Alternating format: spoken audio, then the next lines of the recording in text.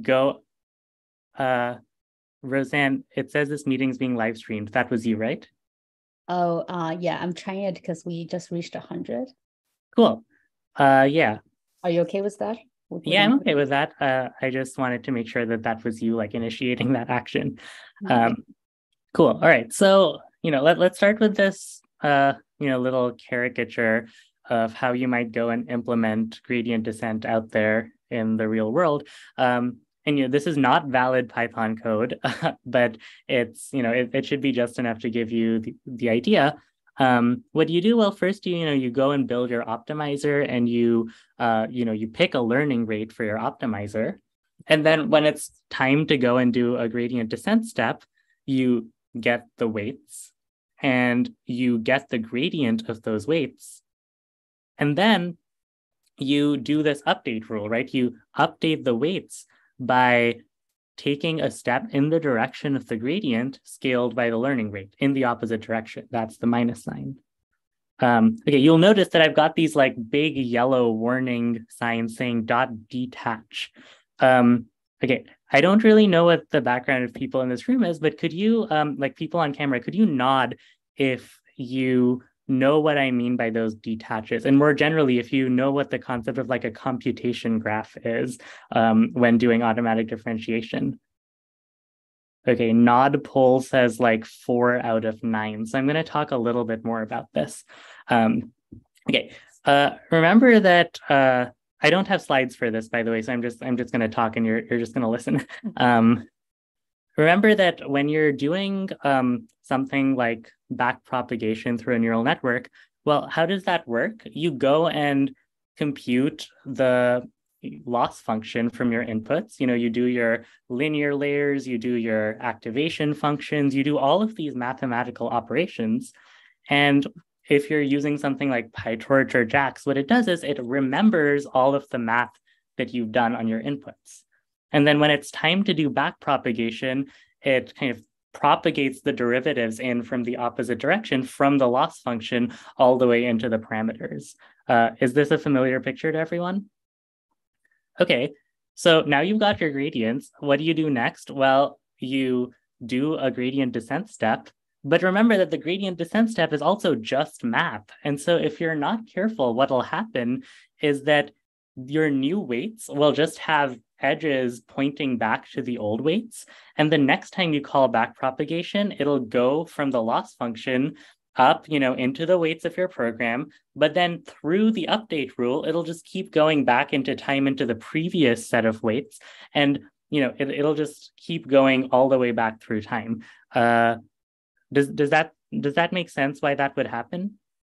Okay, and these .detach calls, what they do is they snip off these edges. They say, no, do not continue backpropagating through this mathematical operation because I don't care about the gradients of anything that comes before. All right, are y'all with me? If you have a question, now's a good time to ask it.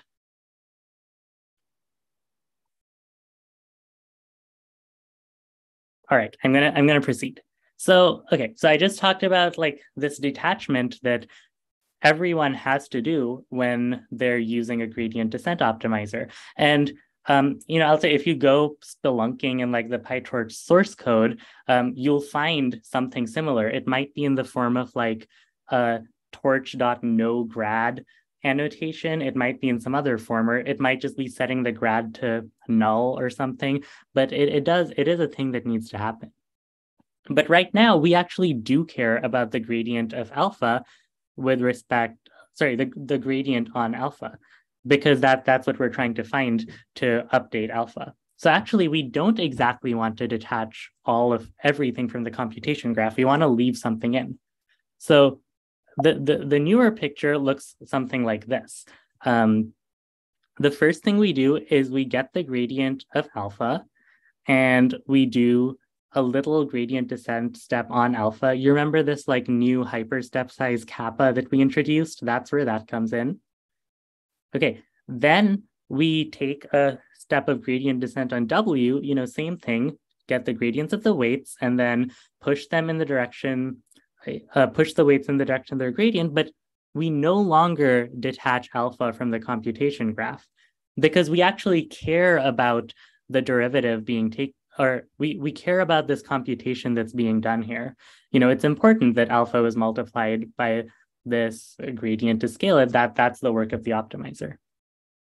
Okay, so as written, this now allows gradients to flow through the computation graph just enough to deposit a useful gradient on the learning rate. Cool. Okay. Here's the next thing we do. We look up at this part and we realize that there's some like poor coding style happening here. This stuff on top, this alpha update, looks just like a standard SGD update. So why are we repeating that code? So instead of writing all of this out by hand, we replace it with just a call to the regular SGD step. Okay, so nothing changed between these two slides. All that happened was that I consolidated that gradient update on alpha using the standard SGD step. Okay, good. Here's one last thing we can do now. We notice that we're using SGD to update kappa, but really in principle we could have used any optimizer. And so let's just abstract this function a little bit, like make it a little bit more general to allow us to choose which optimizer is used to update kappa. So I'm going to just add a parameter to this, which is the optimizer to use. And now at each step, here's what we do. We use this optimizer or this kind of meta optimizer to step the learning rate. And then we do, we use the new learning rate to do a standard gradient descent step on the weights. Okay, y'all with me? Can someone nod or something? Yeah, okay, awesome, great. So, here are some things to say about this. Thing one is, we don't have to work out any derivatives by hand anymore, so that's a win.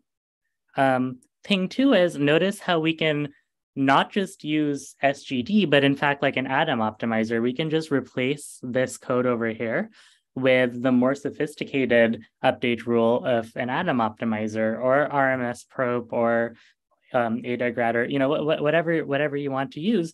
You can just sub that in and it should just work. And similarly, this recursively fed in higher level optimizer, you can also replace that with whatever, like an atom optimizer or something.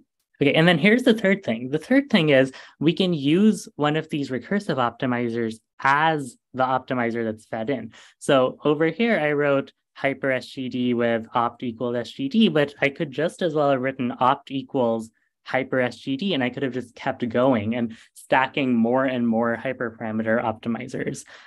This is that second reason why you might not want to work things out by hand is, if you had to work things out by hand, then you would have to do that separately for each mix and match combination of optimizers that you wanted to use. But because of automatic differentiation, now we have this kind of unbounded space of ways we can combine and nest and stack kind of mutually, or I guess not mutually, but recursive hyperparameter optimizers. All right. Good. So this in the chat asking about whether alpha and kappa are constant or parameters. Here, I'm going to go look at the chat to see what exactly that question is asking. Right. Okay. So you're asking like if they were constants, but really they're not constants now, right? They're part of the computation graph because we want to track their gradients because we want to track how they affect the loss function in the next step. So they're not just like raw constants. They in PyTorch language they require grad.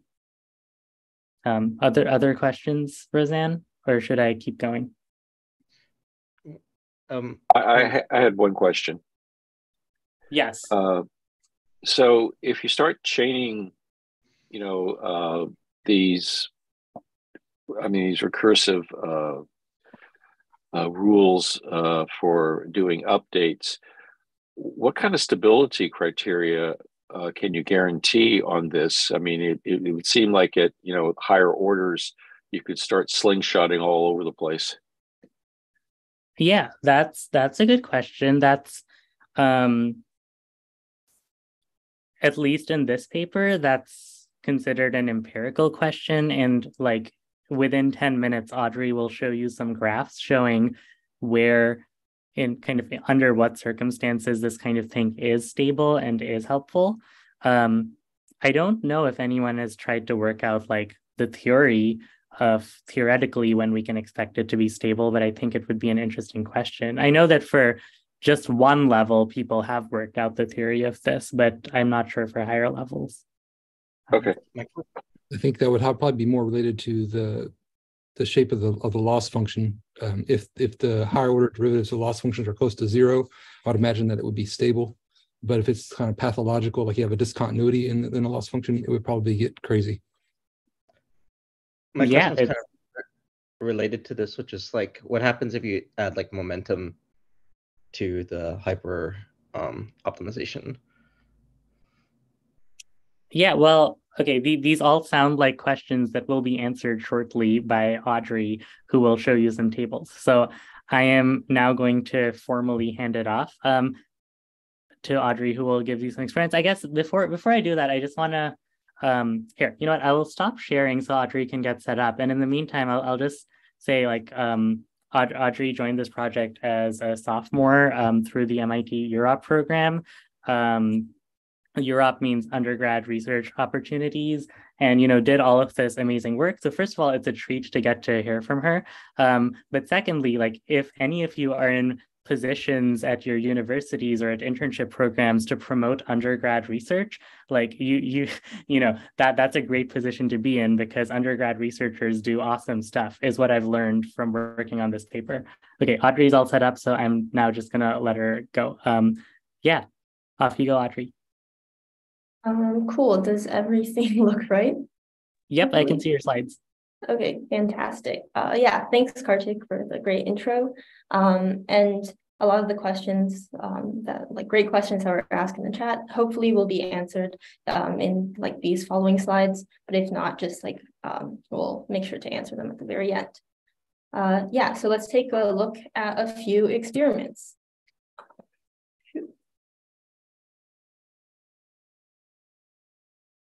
So the first experiment that we tried was we trained an MLP on MNIST with different optimizers. The first observation is that the hyper optimizers generally improve test error over an ordinary optimizers. You can sort of see in the tables on the right, like the first line with like just SGD or just Atom means that we're using an ordinary optimizer. For SGD, the final test error the test error after we finished training was around 8.99%. And then like the subsequent lines with the forward slashes mean that we're stacking an additional hyper optimizer. And what's really interesting is that like in the case for SGD, if we just stacked like one additional SGD hyper optimizer, so we're now, so we're stacking one additional SGD hyper optimizer, like the test error sort of reduces from 8.99 to 4.81, which is really surprising. And this pattern is just seen with both SGD and Atom. Another thing to note is that we can mix and match optimizers on the top and bottom, meaning that here, for instance, SGD can be like the hyperparameters of SGD, like the learning rate, can be optimized by Atom. Likewise, in this lower table, right here, right, the hyperparameters of Atom, like the beta 1, beta 2, and the learning rate, can be optimized by SGD. Sort of, we do this like mix and match thing. And then lastly, like the final learned step size, or like what we call the learned step size, which is the values in pink here, often show better convergence than the initial human chosen step size. These learned hyperparameters are the value that the hyperparameters like end up as at the end of the train run, using the hyper optimizer from the previous line. So we take these final values, we fix them as constant, and then train using that value. And then, as you can also see, the test error for these values are generally less than that of the ordinary optimizer. And in some cases, they are even better. Like in some cases, they are even better than the hyper-optimizer combo. Can I ask a few questions on that table? Yeah. Yes.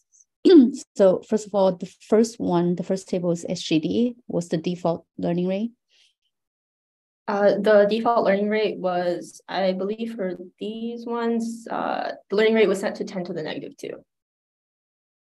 Okay, so 0.01. So looks like the ones that are doing better, that are not hyper optimized, but you use the hyper optimized learning rate and then set it. So the pink ones are doing better than them. But interesting, because some are smaller, some are larger. Is that right? Oh, no, wait, you said 0.01, so they're all larger. Yeah. Yeah, like for the SGD table, yeah, like the original SGD value was 10 to the -2, and then yeah, these ones are larger than that. Yeah. Okay. So that's an interesting observation, I guess. It's the original one was too low, too small. Yeah, so like yeah, they sort of pumped them up a little bit. Mm.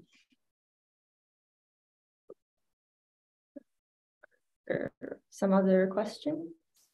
Would that indicate that they're being stuck in the local minimum, with a smaller time step, the smaller learning rate?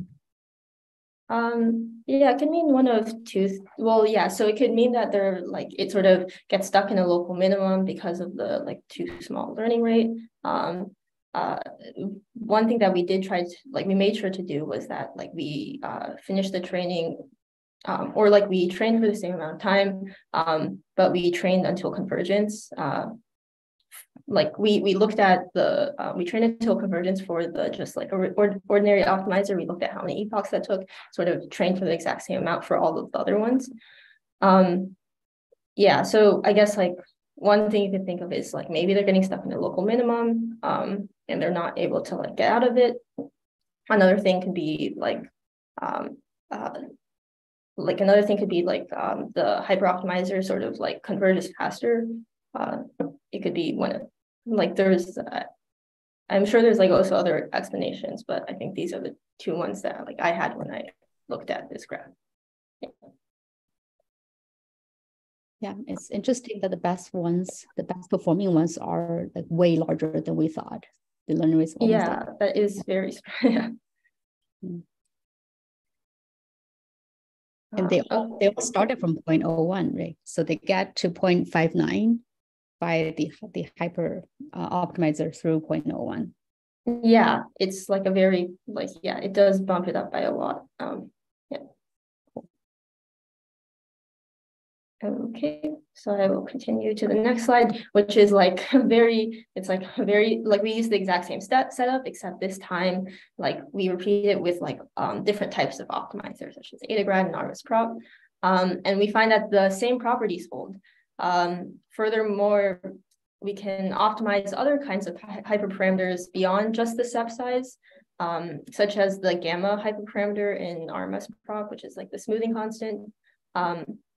And then being able to adjust both of these hyperparameters also improves performance. And just as a side note, all the hyperoptimizers that you see in these two tables were all like implemented in less than an hour. It just shows like that this is really quite a simple, a simple method.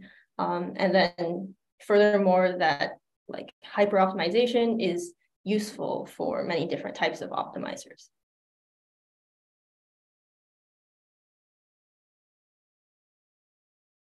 We next wanted to see whether or not this method would work on larger models. So we trained a ResNet 20 on SciFar 10. And in the original ResNet paper, the network was trained using a custom learning rate schedule, which divides the learning rate at epochs 100 and 150, which you can see on this graph on the far right. Like this blue line is like us reproducing the exact like training parameters as like the original paper. And this is depicting the learning rate over time. In this blue line, there's like these sharp decreases at epochs 100, 150 due to the schedule.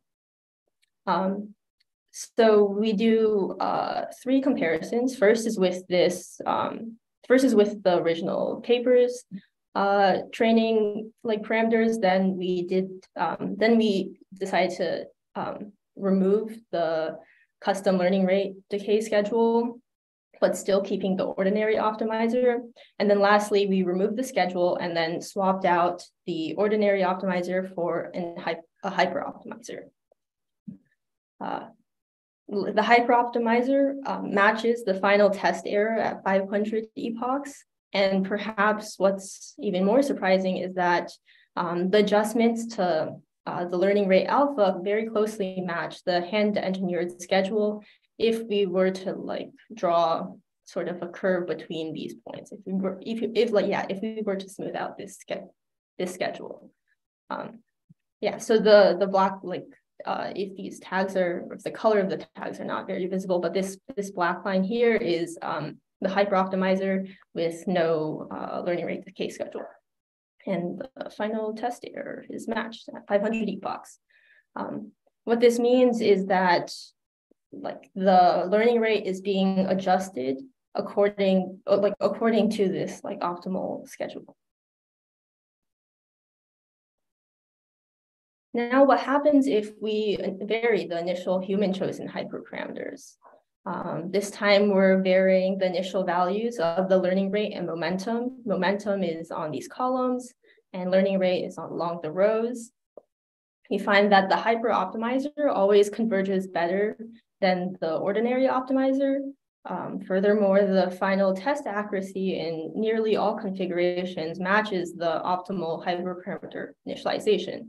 And the only places where it fails to do this is when the hyperparameters are both bad in the same direction, meaning that both like the learning rate alpha as well as mu are both either too small or too large. Too small, in this case, we're saying that mu is like 0.09 and alpha is 0.01 versus alpha being set to 1 and mu being set to 0.99. What this means is that like if you were to use when you're training a model by yourself and you're like going through the decision of figuring out which values to initialize your hyperparameters as, you can be off by like a whole magnitude. And as long as you were using a hyper optimizer, the performance should be fairly, like the performance should cover.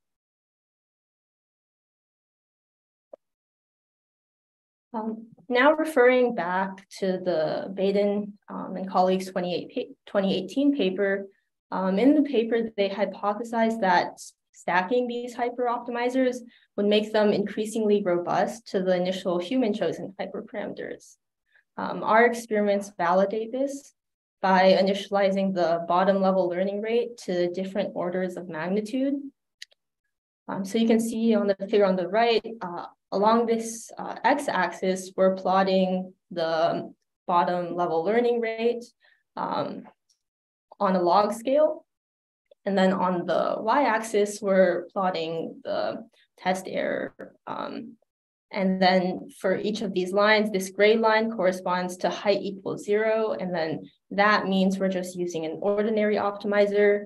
And then the red line, which is labeled height equals 3, means that we recursively stacked 3 hyper-optimizers with 1 optimizer.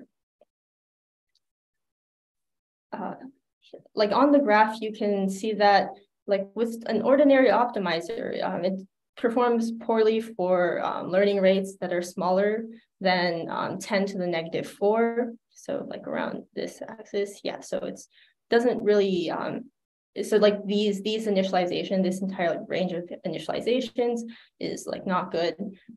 Furthermore, this entire range is also not good. However, when we look at like a stack height of 3, like it obtains reasonable results across like a wide range of magnitudes, with the caveat that it fails for initial values of like 10. So this point right here would be 10 to the 1, here would be 10 to the 2. which is like initial values of 10 and 100, which are really quite large. Now we use the same hyper step size configuration, meaning the initialization pattern from the previous experiment for the ResNet 20 and RNN experiments. And we find that this pattern still holds. We find that the height of 3 obtains pretty good results across a wide range of initial, of bottom level hyperparameter initializations. This is true for both the ResNet 20 as well as the RNN.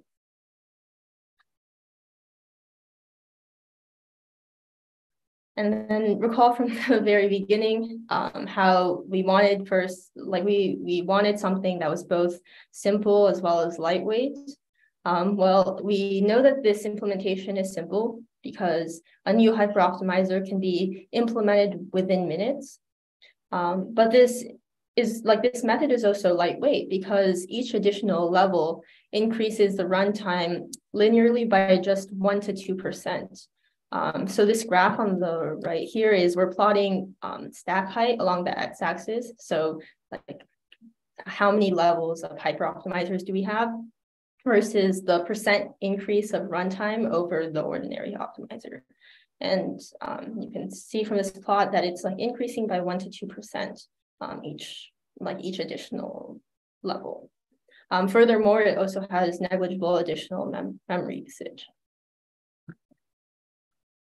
Now, just to summarize this presentation, the first idea is that hyperoptimizers are a lightweight and flexible tool for improving your optimizer's convergence. And then also, if we're careful with our implementation, we can recursively stack hyperoptimizers, which makes them less and less sensitive to the initial human-chosen hyperparameters. Yeah, thanks everybody for listening. I guess this is the end of our presentation, and we'll open up for any questions. I have one question. Most of the plots you were showing, you're plotting against the loss function, or the loss. I'm just kind of curious what the shape of, if you looked at the alpha as a learning rate schedule, what shape did that actually take, the alpha parameter itself? Yeah, so should I reshare my screen? Maybe that's a good thing to do. Yeah, so if we so the one plot that we did plot like alpha in was with this ResNet, our first big ResNet 20 paper. Oh, I see. Okay, yeah. Yeah, so for here it decays it. But we did see in the previous table experiments for these the MLP on MNIST, the learned alpha will be bumped up over the course of training. Okay, I was just curious if you hadn't been told that it was a stacked set of optimizers, if someone had looked at that, whether they would recognize that as a more conventional learning rate curve of some sort. Oh, it's just this curve here does. Yeah. Yeah, I mean, a lot of schedules sort of will just decay the learning rate continuously over time. So it probably would if you plotted learning rate of that, you would probably see a similar curve. Though I guess it's this is, yeah, so yeah, if you just sort of did continuous decay, you'd probably see something very similar. I just wonder if it had in a lot of cases, whether it just followed a functional form that would be, closed form with one parameter or something. And I think you can see that there's a linear regime in there where the errors or the rate is decreasing linearly. That's a pretty common functional form that I've seen.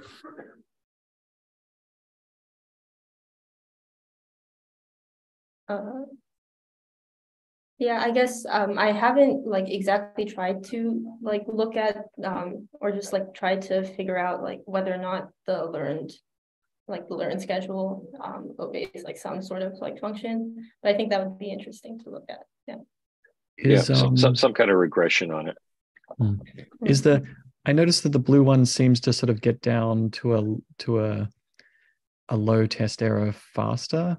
Is there something about the sort of the rate of convergence that you've looked at and seen with the different levels, or?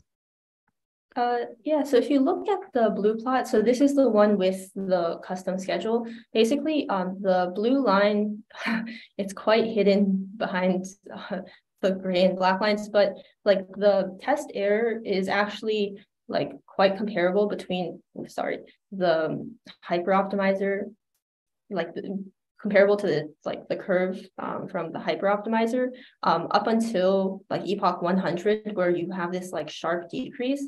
And then that's because of like the division of the learning rate. Yeah, so it like decreases very sharply at this like 100 point. I'm not sure if this was your question. Please let me know. I think, yeah, I mean, it looks like if the hyper optimizer dropped the learning rate faster around that time, then it would converge faster.